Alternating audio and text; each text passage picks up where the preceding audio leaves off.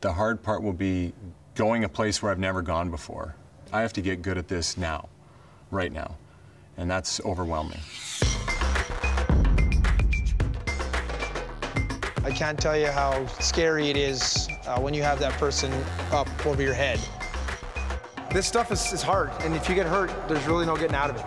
So this, men, is our home for Battle of the Blades Season 3, the MasterCard Center. I would be lying if I said I didn't think of my buddies that are going to be watching this and they're going to be making fun of me.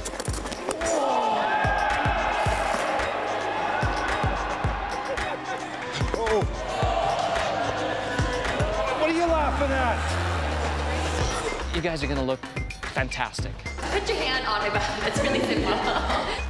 Check these bad boys out, huh? I definitely have a very rocky road ahead of me, and I'm pretty sure it's all uphill. How do you guys catch yourself after this? You know, I remember in high school, part of our phys ed class was ballroom dancing, and I was probably the guy that goofed off the most, and sure enough, it's come back to bite me in the butt for sure.